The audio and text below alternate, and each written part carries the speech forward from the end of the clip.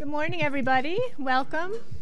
Welcome, live streamers. My name's Alex Taylor, and I'm a licensed spiritual practitioner here at Light on the Mountains. So let's take a moment to go within, and if it's comfortable, close your eyes. And breathe in the delight of this brand new morning with all of the opportunities, the blessings, the gratitude that we have ahead of us. And I give thanks that it is here that we gather to begin our day in this beautiful sanctuary, in this beautiful community in which we live. And I give thanks for spirit that is surrounding us inside and out and grounding us into this space, and just being thankful for one another and for Reverend John and R.L.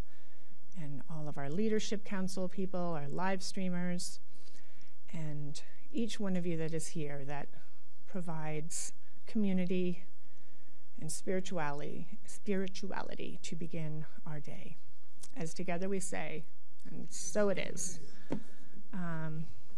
And I selected a reading today. I read John's blog. I don't know who, I'm sure all of you read it.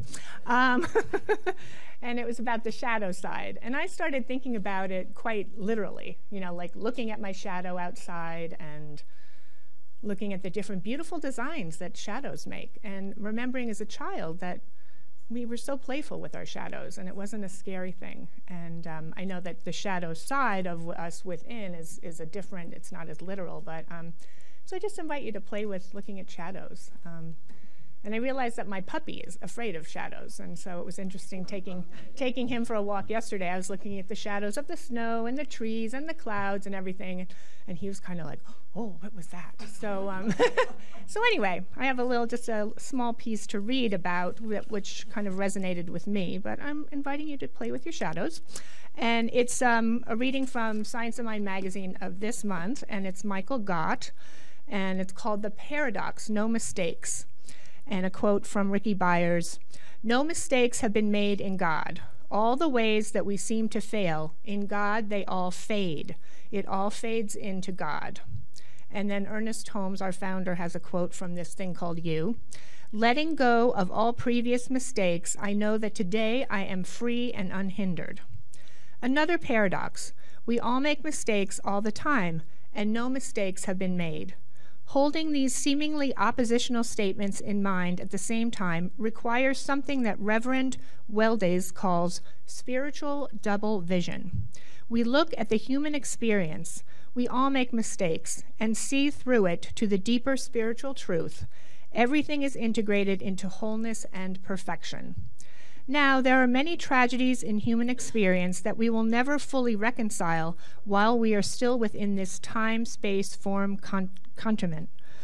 But from an eternal perspective, if God is all that is, truly no mistakes can ever be made. Our lives are like tapestry. All our moments and experiences are part of the larger pattern of our story. The painful, the painful parts can be difficult to be with, but with perspective, we can see that they are just part of the whole. Everything fits and everything belongs. For many of us, coming to terms with our own choices and actions is the hardest thing to reconcile. When we have been selfish or harmed others, it can be especially challenging to weave those threads into our tapestry pattern. But we can do it. Every seeming mistake can become the portal to our growth and our healing. I'm going to read that one again. Every seeming mistake can become the portal to our growth and our healing. And the affirmation for this is, I welcome the healing of all regret and pain of the past. I walk unburdened into this brilliant new day, filled with possibility and promise. And then together we will read our affirmation that's in your insert. And it's the first thing at the top in red. I release and let go in preparation for a greater transformation. R.L.? Thanks, Alex. Good morning, everyone. A thought of the day on this busy, beautiful spring day. It is a beautiful spring day. It's just not the spring that maybe we're hoping for yet. But it's there. It's coming. And think of the abundance of water that will be there to support it. Here's my thought. I was driving this morning and listening to NPR, and of course, they were interviewing people who were dealing with the aftermath of the tornadoes in Mississippi, Alabama.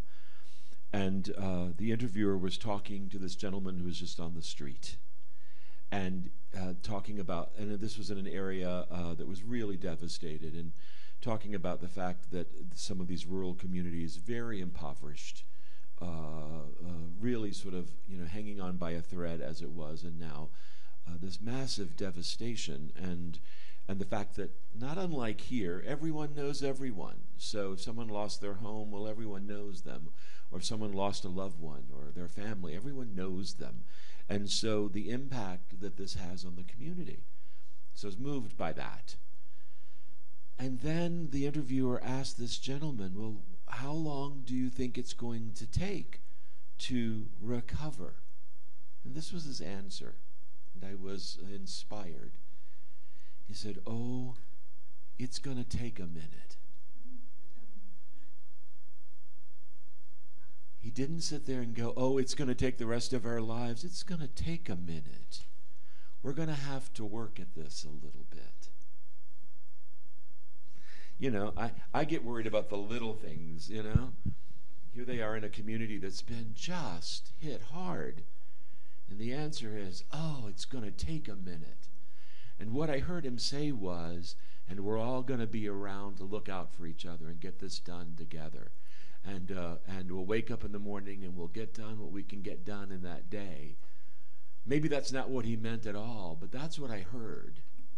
I didn't hear the fear and the panic and the anger and the rage, which I'm sure are also part of the process. Isn't that usually true along the way? Things aren't one-dimensional. All of those other emotions come along, and we either tuck them away or we deal with them. But sometimes the things that happen, they take a minute. And sometimes the good stuff,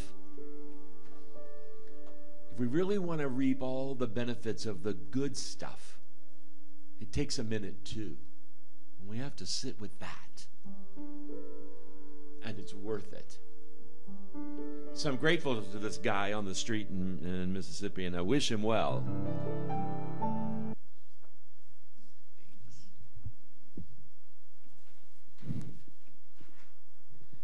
Good morning, everybody. Good morning, everyone at home. Nice for everyone to be here. We have gotten used to short winters, haven't we? And I moved here in 2002, mid-March, and I think officially the first Sunday that I was here, and we were at the Botanical Gardens at that point, was on Easter, which I think was like the 31st or April 1st, something around there. And I was excited, I'd never lived with snow before, and it was exciting to me, but there was a weariness on everyone's face at that point that they were just like, oh. And I've come to understand that weariness, especially now as we're looking at, oh God, we've got ice dams, and what are we going to do? And usually, the big meltdown has already started. So as they say, winter has not given up the ghost yet, but we know it will. It's inevitable. And of course, we started spring this week, and Monday started with, of course, the equinox, meaning there is the balance of light and dark, and there's so many metaphoric meanings in that and things to look at. And in my blog, this week I compared it a little bit to how we look at the other equinox in the fall. Quite different. So let's go in the Wayback Machine, as some cartoon I watched when I was a kid would call it, into September. I like to say in September I'm in denial. We have warm, lovely days. We're starting to get into fall. A little Christmas in the air, but the great colors. And my denial is that it will never get cold. That you're just kind of taking in that warmth. Remember what it's like to go outside and just feel it radiating that warmth in? Let's visualize it. Maybe we can manipulate the universe today. At least to get the ice off the roof to melt a little bit. But to go out, and was cleaning my closet. One thing I do this year, twice a year, clean out my closet for donations, and I saw my flip-flops, and I went, oh, I will see you soon, I hope. But we have but there's in September an inevitability of the whole thing. We know where we're leading, but there's, at least for me, a sense of anticipation and joy, because I know sooner or later the sun will win out. This will melt. We will be able to, there is a lawn under there somewhere, and we will be able to walk on it soon. It happens every year. But I'd say like clockwork, but a different clockwork of sorts, it will happen.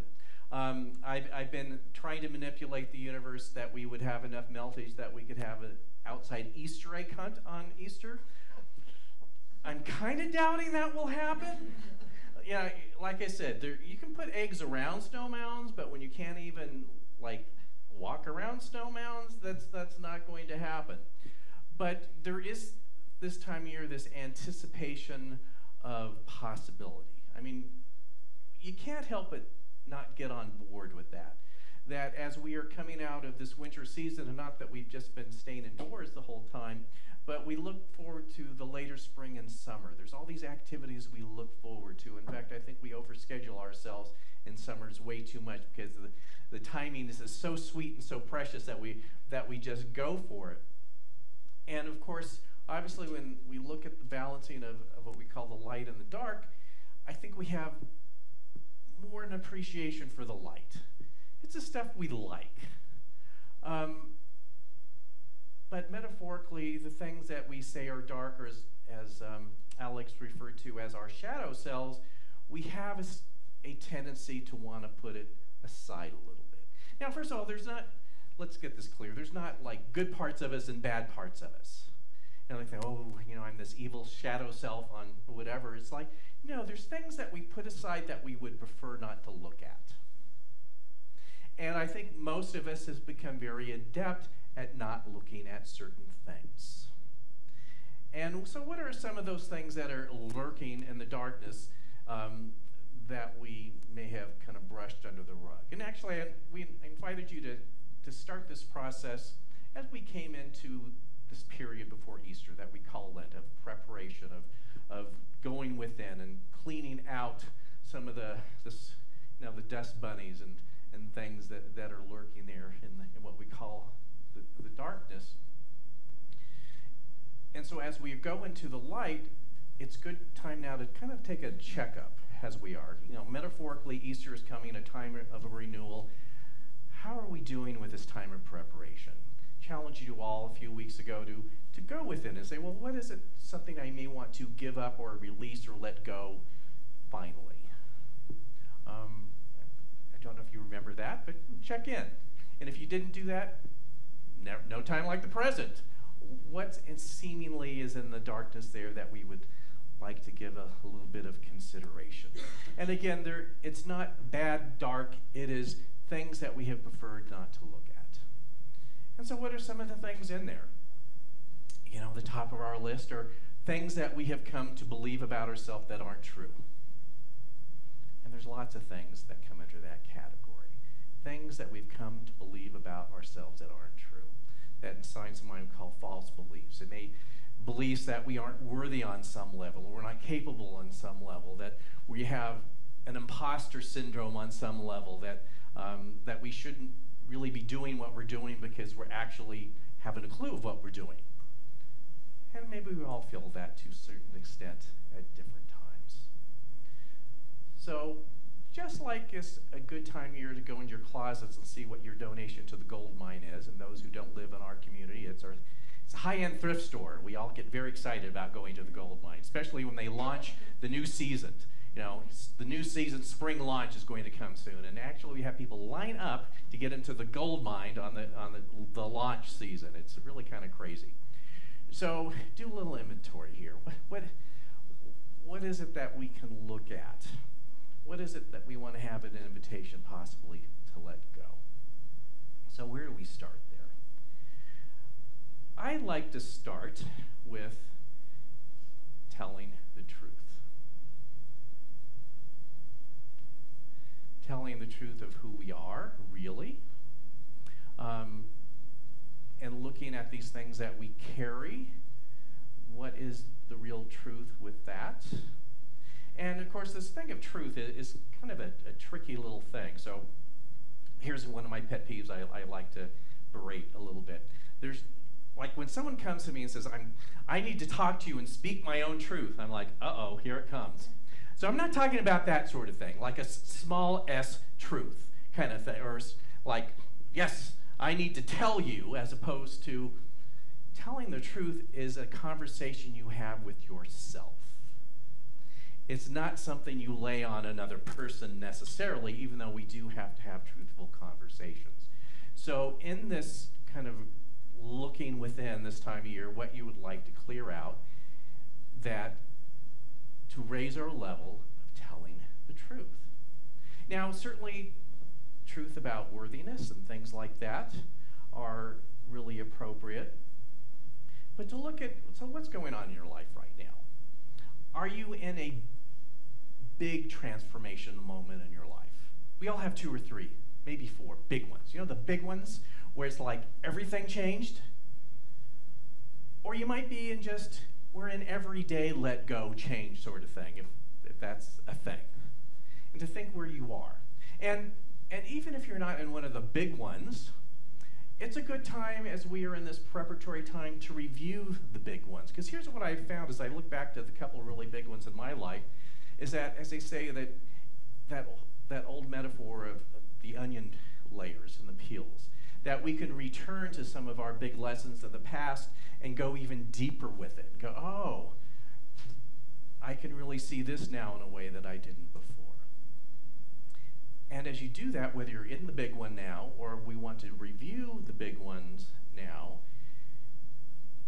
to tell the truth about what happened, your part in it and how you participated in it.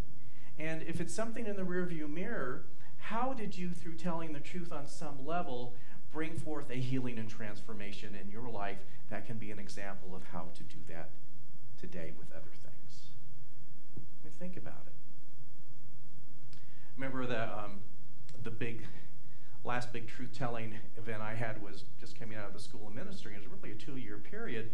And you know how you can feel it coming? Like there's a big truth episode coming, or maybe you're thinking just big transformational thing, like you may not even know what it is, but it's like, I feel like something's coming. And I was feeling that. But it's funny when we allow ourselves to get so busy in our lives, and I was, of course, in a master's program, it was so easy to say, I will deal with that later. I've got too many classes to take now. I've got papers to write. I've got things to do, and graduations to celebrate and all that sort of thing. But when you come out of that busyness and suddenly you're left with, oh, now I really need to look at it. And as I was kind of brewing with this, about that time, I went on a week's retreat that CSL for many years had a week's retreat in Pacific Grove, California, the Asilomar. And like I said, there has been so many major decisions made with people walking on that beach. So you don't need to sit in meditation, you just need to look at the ocean. And it's amazing how it just, and my goal was to finally look straight in the face of where actually I wasn't telling myself the truth. And what is so interesting is that you actually open yourself up to guidance and information. It comes. But often what comes is you may not like what first comes. And I think the first couple days it was like, there has to be a different answer, right? No, that sounds nice and lovely, but wouldn't it be better or easier if I did? And of course the ocean kept telling me no. The first thing was the thing. And in that, just thinking, how do you do this? And the guidance I got is, you tell the truth in your life in the same order that was revealed to you here as you're looking at the ocean. But what's so interesting with that, with telling the truth, and maybe you have this experience or not have the experience, there's almost this thing of, if I just keep it here and don't say anything, it'll be okay. Nothing has to go through any change. And have you done that? Because you kind of know you're going to bring on a storm in your life a little bit. So it's like, but I could just be quiet, and everything will just be dandy, so to speak. And the ocean was saying, no, that's not going to work. No, nice suggestion, but not going to work. And so I did that, and basically, without going into details, in the short term, my life did fall apart. But it fell apart in the way that it needed to fall apart. It's funny, I just love these little TikTok videos. I don't know if anyone else is obsessed with it. But there was this woman talking about how the key to success and how famous people we know, how they, quote unquote, failed.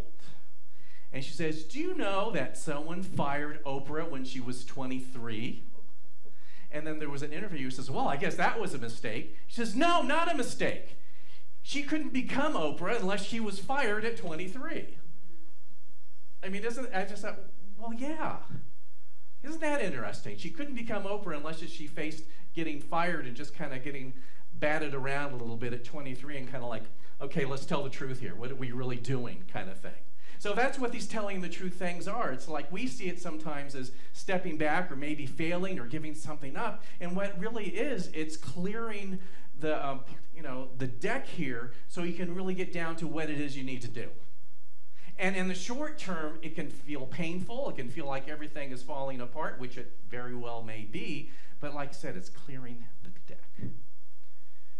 So as we are in this preparatory time to ask ourselves, where do I need to tell myself the truth at a deeper level? And as you do so, the next thing, to ask the ocean or ask Redfish Lake or ask the trail that you're on with your dogs this week, to allow the idea of, then what's the process I need to go through? Had a lot of great reading this week, but reading our old friend Uncle Ernie, Ernest Holmes, for the class that we have. And a subject that I was looking for this morning because I wanted to share it with you, but I couldn't find it. You know how you're like going through books trying to find something you read?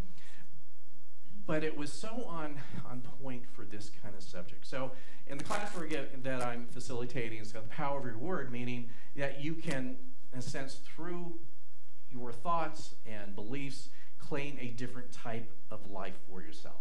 Again, I'm not saying that you can have your laundry list of everything you want, but you can completely change your direction. And when Ernest Holmes talks about this prayer, often he talks about it in the realm of the absolute. It's like, this is it. You're accepting it. It's here now. And you have to do that in the mind of spirit. But in this part that I'm going to have to look for again this week because I can't find it, he was saying, and it usually brings forth a process that you have to trust.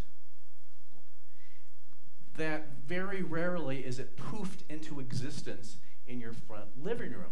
But you have to be completely on board to get the wheels turning, so to speak. And that you participate and tell the truth along the way and say the process has begun, because we are in the realm of time and space and physicality, and that things are rarely just boom into our life, but to absolutely believe that it fully exists and that the process is happening. And that, again, on the level of spirit, it is completely done. And so even with this, as in our letting go, that we start the process by believing and allowing the process. And the first part is, of course, telling the truth. Second part that I was looking at this week is to, I know this sounds like so obvious, but it's not, to increase our level of trust and faith. And what does that mean? We don't believe that there's magical beings that just do things for us. I believe that we raise our vibration and increase our level of receptivity. And since we are in a process, we have to have greater trust that if it's not here yet, it still exists. And the weird fears that we have in the little darkness stuff that we like to hide. So we all say, yes, I would like transformation. I'm on board for transformation, but then we start to come into this, our little fears in here. Well, I'm all on board for transformation, but what if that means I lose my job or my investments or something along that line? What if that means is that this relationship that I know shouldn't be here, but that I'm clawing onto for dear life will go away? What will happen? That we kind of work these strange deals in our mind. It's like, yes, I want change and transformation, but this one thing, I think you really should be on board with it not going away for me. And of course, the clue is that's probably the thing that needs to go most. It's like, you're just like holding on to it. It's like, that's really the thing you just need to, like, day one, just work to get rid of it, sort of thing. But our fear can go around this thing that's at the core of what we need to let go, but yet we think that inviting this new experience somehow, not only will that let go, but it will ruin our lives on some level. Or it will just, our lives will just be in a sense of destruction on some level. So the path of letting go and balancing the light on the dark is coming to a point that everything is on the table to let go. Everything. Even the things that are pretty good. Because everything that has its season. Haven't you been in a period of your life that it was such a great period of your life and it was amazing and this thing was great? Maybe it was a job or a relationship, whatever, but you intuitively came to a point that I think that time is over now. Haven't we all had that? It's like it was amazing and it was wonderful, but suddenly nothing wrong with the person, nothing wrong with me, but it's just time that there's something else that's wanting to come forth. And it is part of our human nature to say, well, but this has been so precious and wonderful. Can this be the one thing that you can't touch? Spirit, divine, whatever it is over here. You're like, yeah, can we just kind of keep this? Because it's been so amazing for the last 15, 20, whatever years.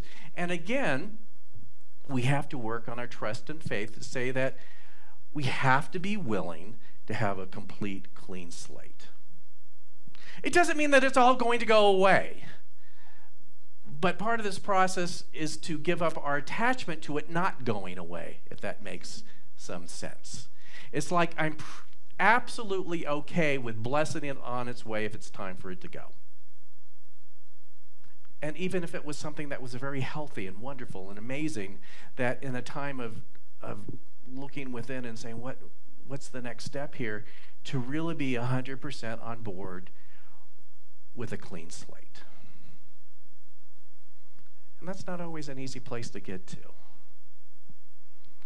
And if you're at one of those big transitional points in your life, it's doubly important to get to that space.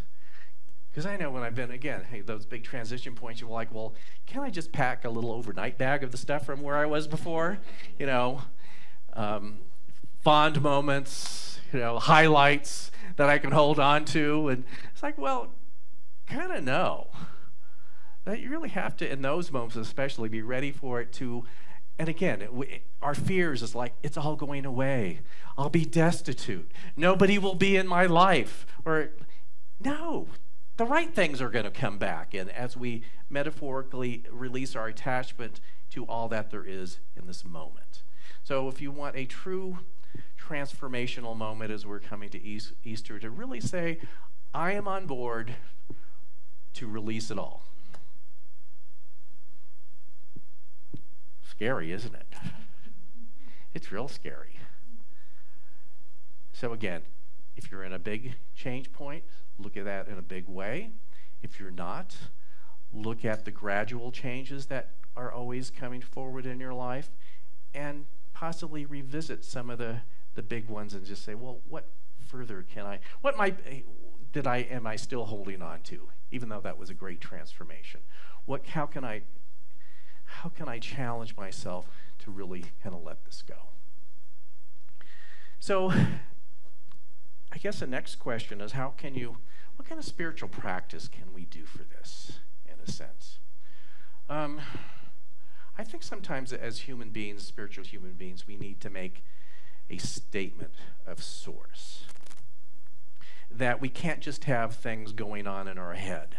I think sometimes it's good to have someone else close to us witness verbally what we're willing, or the fact that we're willing to release our attachment. I think writing things down sometimes can be worthwhile to even our pen and paper is a witness. And somehow actual pen, pencil, and paper, even in cursive somehow, it just, you're like attaching to the piece of paper and making some sort of commitment, so much more than a screen for me.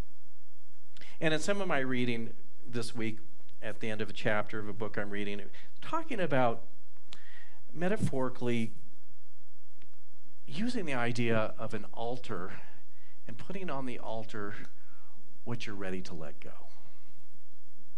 It's funny how one thing that I believe and teach in Science of Mind, there is not a spot where spirit is not. But there are places that we come that we recognize it more, in a sense. That they're kind of like touchstones. Like if you've ever been to a big cathedral in Europe that people have been praying for 700 years, it's not that that place is more holy, but people have come to recognize the holiness of the divine in that spot. And you can feel it. You can kind of radiate it. It's almost like you can just go sit there and not even consciously pray. You can just like take it in. Because people, again, for hundreds of years have done that. So this is the idea of either metaphoric or an actual altar to say that I'm going to use this as a means of letting go. Now, it's funny culturally in thousands of years, this, when we have an idea of a supreme being that supposedly needs to be given gifts or tribute, we don't go there. But an altar can be a place rather than something, well, give me stuff. It's like, help me give this away. So think of, we're going to do this in a minute with our eyes closed, but think of if you were going to have some sort of sacred place in your home, what would symbolize your life, your belief in spirit, God, the divine? And knowing that you're recognizing that presence right there, that you could either in your mind, or you could take an object that represents something or a quality that you're ready to let go and put that on that altar. What would that be? So what would your altar look like? Again, this is just symbolism. There's nothing like magical by doing this. What would it look like? That it would represent your connection to the divine. Just think of that. What would it look like? Just be a little alcove in the corner. What would it look like? That just by looking at it would bring on kind of a prayerful kind of feeling. And let's just think now, as you are in this time of, we're on the other side of the equinox, the days are getting longer, and we're bringing summer in, but still, what might be lurking in our shadow selves that you're so ready to be done with? And what object maybe in your home that you could infuse that thing and put in there as a symbol that you could put on the altar? That you could say, this little, piece of paper even, is symbolizing this thing that I am ready to release my attachment to. What would that be? And just imagine yourself now, and it could even be something like our Burning Bowl service in January, where you take a piece of paper, write something on, and you put it in a little flame. Great symbolism of letting something go. But see yourself, first of all, okay, we know what the altar looks like. 2, what is the thing, idea, belief that we are ready to commit to letting go our attachment to? What object might represent that? And just envision yourself now putting that item, that idea, on that altar. And just see yourself like your hands are you have this object in your hand, and you place it on the altar, and you step back and know in your consciousness that you can never go back and pick it up again. It's immovable.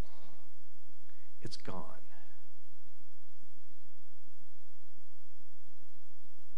And since we're in the realm of visualization,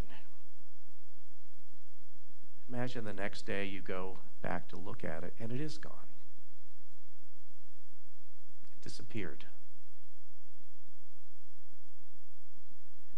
So in these last couple weeks, as we prepare for transformation, the symbolism of Easter, it's time to make a commitment to letting go. We've been talking about it way too much. What goes on the altar? See yourself walk away, never to see it again. And so it is.